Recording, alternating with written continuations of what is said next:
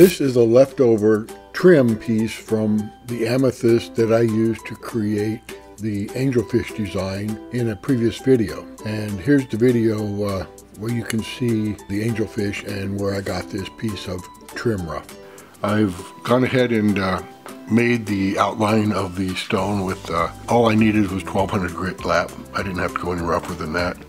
So I've got it preformed. Now what I've decided to do is, you can see that my magnificent trim saw technique did not cut this perfectly flat. Okay, I goofed a little bit.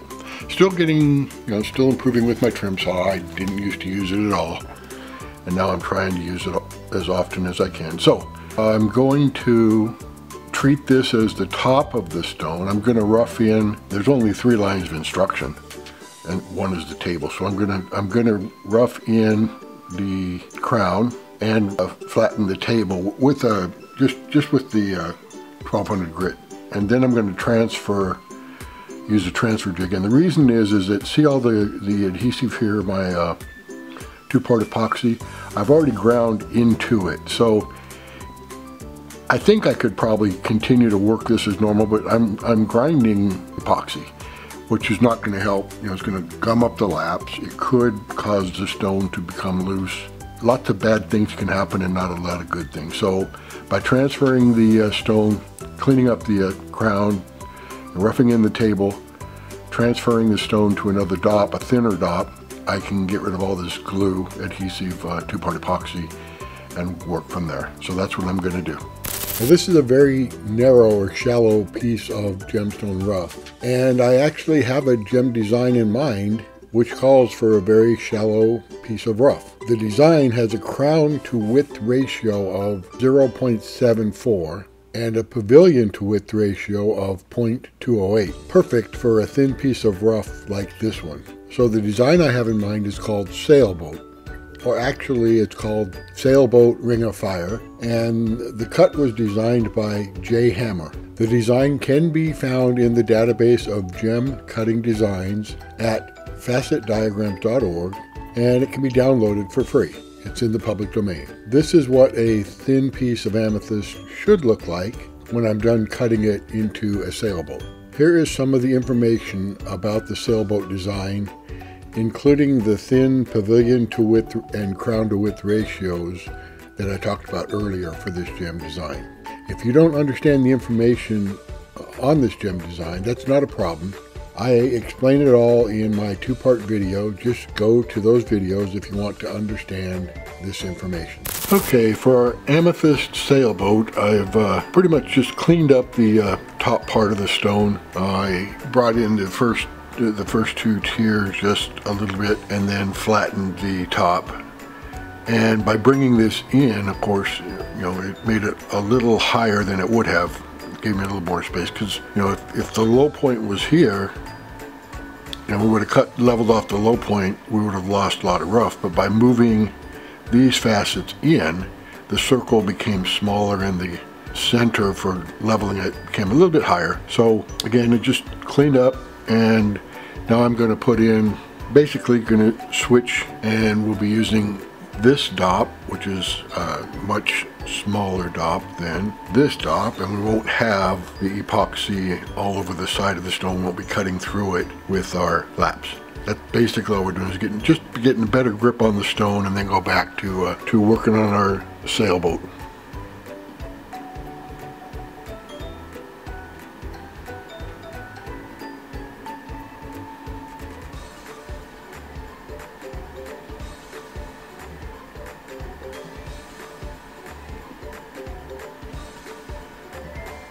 Okay, so we just want to make sure we've got epoxy on both the stone and a little ways up the dop, and it takes a little while to set, so you may have to turn the transfer jig over to let gravity kind of make sure the epoxy doesn't run too far down your lap, your dop, or too far up the stone. We'll put the stone aside and be ready to cut it tomorrow, work on it some more. Alright, for our sailboat, I've gone ahead and went ahead and polished the girdle, and now we'll finish cutting the rest of the pavilion Now that the girdle's all polished up, it's going to be about 10 millimeters in size. So now we'll work on the rest of the pavilion. So for instruction number 2 on the pavilion, we set the angle at 9 degrees and the index at 33 degrees, right there. And 9 degrees is almost cutting the table.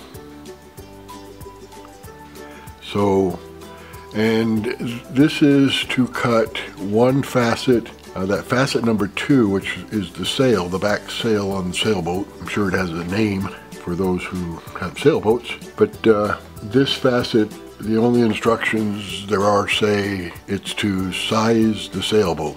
So let's fast it a little bit and see what we do as far as sizing the sailboat.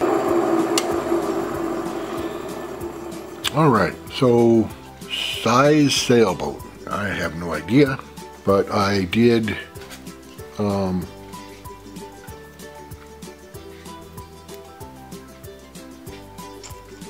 cut about half the stone with my 12M lap. So maybe that sizes the sailboat. We'll see. I'm not sure what that means, so I don't want to overdo it. So if the sail, maybe that, I mean, it's related to the sail. So if we cutting half the stone face, then maybe that sets the size. I don't know. We'll move on with the next instruction and see what happens and if we can figure out what size the sailboat exactly means. I'm having a bit of trouble with the DAD, or digital angle dial, of my Ultratech V5. The power supply that goes into my DAD with this jack is losing power. The DAD should automatically calculate the degree angle that I'm about to cut, but what is happening is as I move the spindle around, either the jack or this cable is disconnecting and I'm losing power, which is causing the DAD to go back and go to a flashing 9999.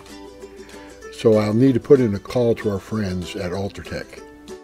As I'm trying to work on a facet, and I'll get one facet done, now I want to set the next facet, and as you can see, it went back to 999. So there was an interruption of power somewhere.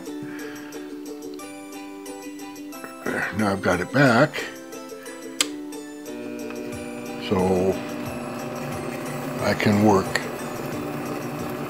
that facet, but when I go to the next facet and to cut it, okay, we're good.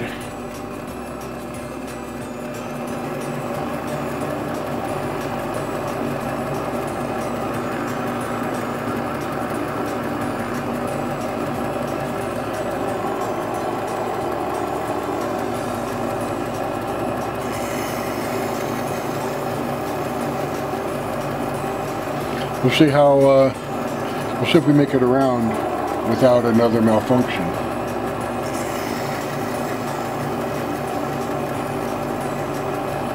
What I'm trying to do is make the stone a little bit smaller, so I'm trimming the girdle.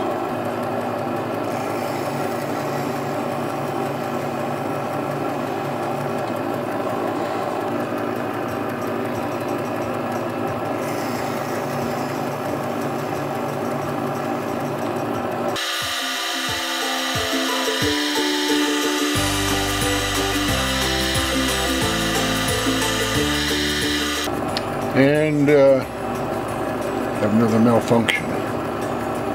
So it's not supposed to do that where it starts flashing 999, and I'm not sure now if it's correctly identifying 90 degrees.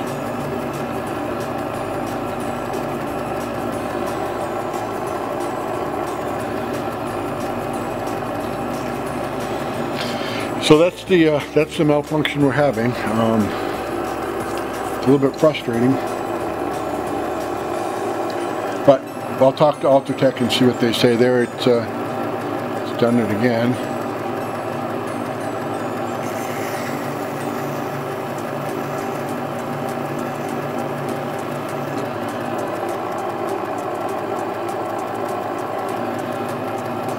and it's did it again.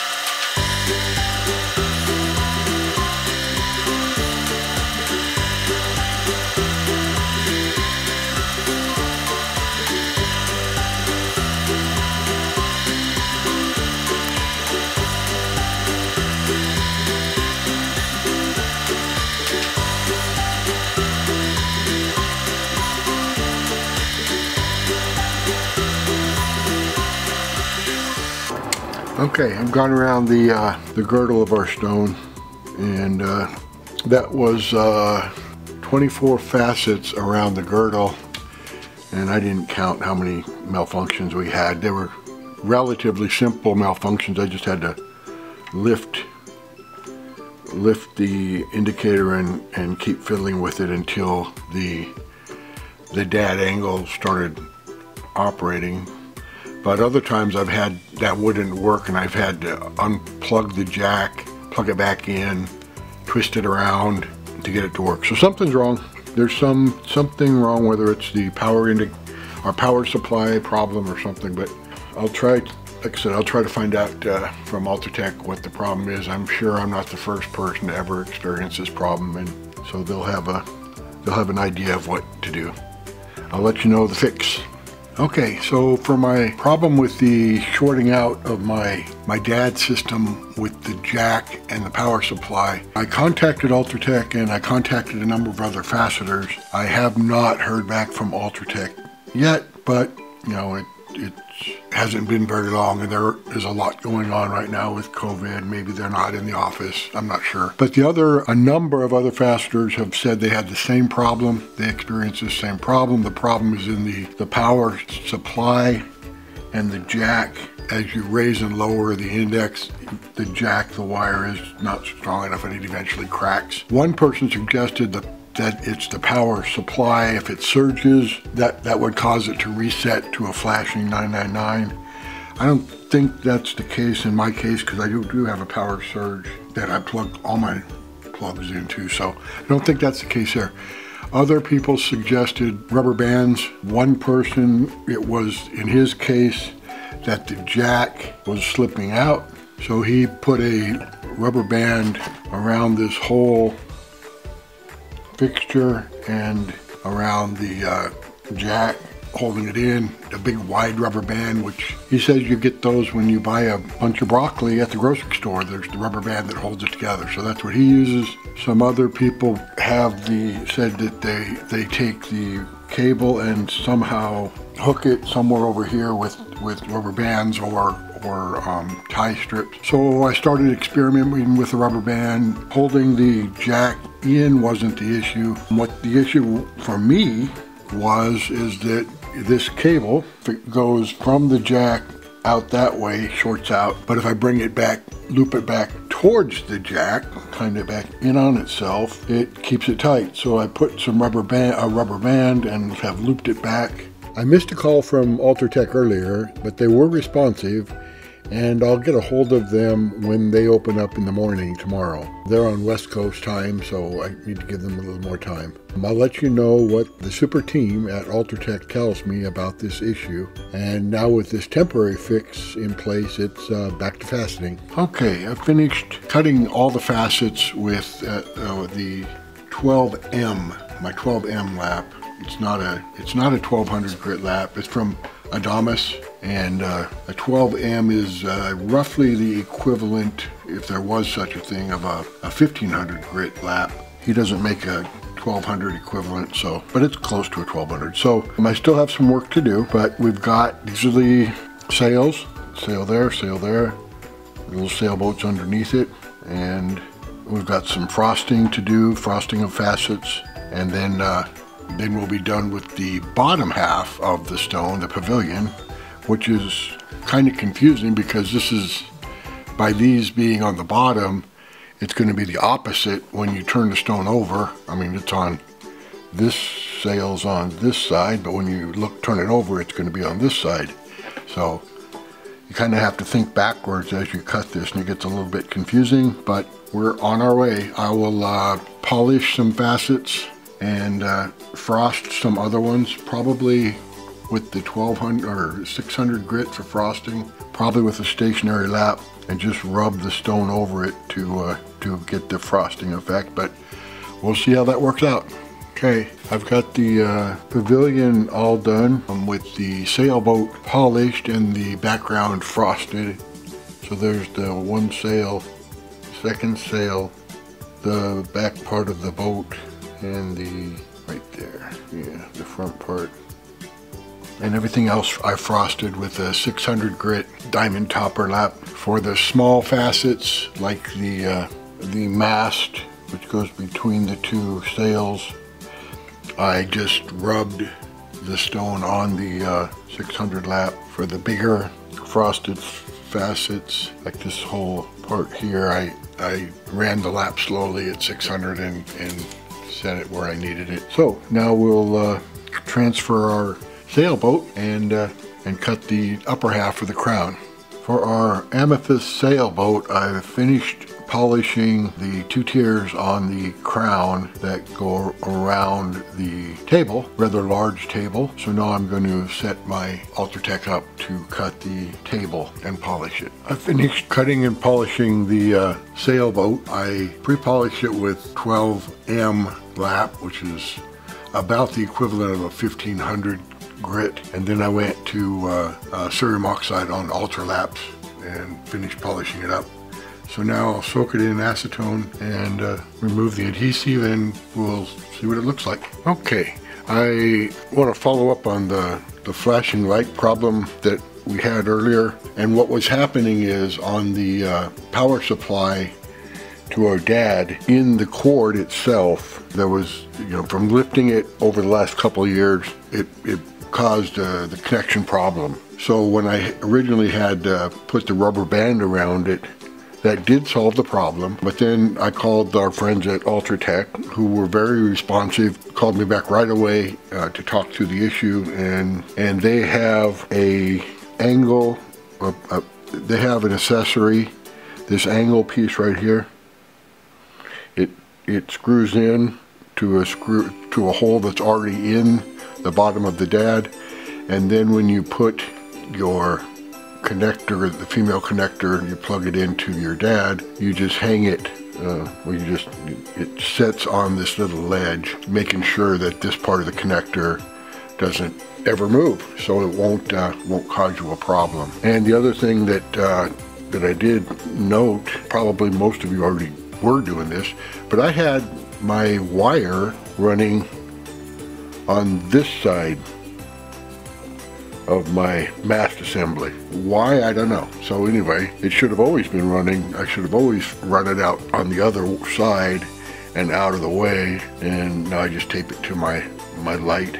But it's on the other side of the light, and I mean, it's obvious, it's going to be a blinding flash of the obvious, and most of you are going to say, yeah, we knew that. And my answer is, well, why didn't you tell me? So I think our electrical problem is solved. Let me get the name of that, of the accessory here, just in case you're interested. So this piece from Ultratech, this optional piece, again, it comes with a screw, and the Allen wrench comes with it for the screw, and the hole is already there in the bottom of your dad. So the piece of equipment is called a jack retention bracket.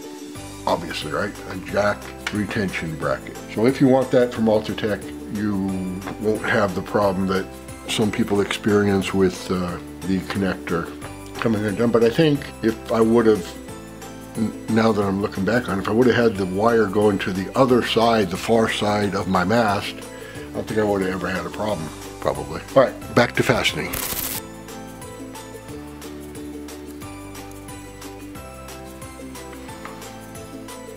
So our sailboat weighs in at 1.46 carats. Okay, about the Sailboat Ring of Fire design. Although there are only a few lines of cutting instructions required to cut this gemstone, I feel that this design has a difficulty of medium to hard, and I would not advise a brand new cutter to try to tackle this design. This is one of those designs where pictures of how the top, side, and bottom of the stone should look are definitely worth 1,000 words. I just wish the instructions had a little bit more notes to explain them. It gets confusing, especially with the boat being on the bottom half of the stone. So when you cut it, one sail's on the right, but when you flip the stone over and look down at the crown, that sail is actually going to be on the left. So it gets confusing. I would recommend this design for cutters. I really like the way it turned out. I feel I gained a lot of cutting proficiency by tackling this design. But for new cutters, my recommendation is to put this design on your to-cut list, but don't put it at the top of your list. Enjoy cutting Sailboat Ring of Fire, and let us know in the comments how you like cutting it. I also had an issue with the power cord to my digital angle dial or DAD of my Ultratech, and several of my fellow fasteners also had faced this issue previously, and they were quick to provide good advice on how to fix the issue. A rubber band did work, and I used it as a temporary fix until I was able to work with Ultratech. The team at Ultratech, as usual, had a fix for the issue, and they were very responsive when I called. The Ultra team is always there when I need them. And finally, there's no way to know for sure, but I think I may have caused the power issue myself simply by not feeding the power supply cord to the far side of the mast and down to the power cord that way. I always had it on the near side of the mast and then going back to the edge of the Ultratech, and it was always in the way. Go figure. So anyway, I know none of you have that issue, so I hope you like the sailboat design. I do. Happy fastening, everyone.